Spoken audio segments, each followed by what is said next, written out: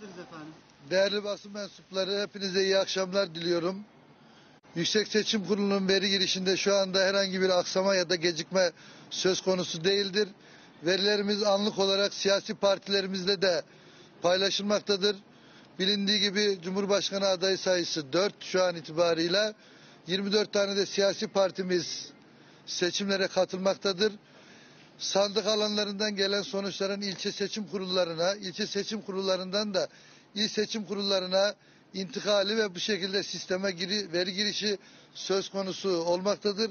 Şu an itibariyle yurt içerisinde %47.08, yurt dışında ise %12.60 oy girişi gerçekleşmiştir. Kamuoyuna saygıyla duyurulur arkadaşlar. Efendim YSK kadar geçiş sonuçları ilan edecektiniz. Şimdi şu ana kadar %47 diyorsunuz. Arkadaşlar her şey gecikme durumunda da nasıl bir yöntem izleneceği hem kanunda hem de seçim takviminde işlenmiştir. Saygıyla duyurulur. YSK'nın açık veri sistemi. Bir uyarısı oldu.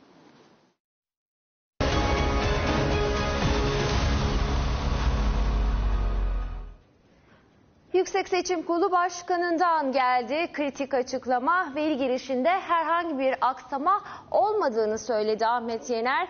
Biz de yine kritik seçim başlığıyla yeni bölümümüze devam ediyoruz.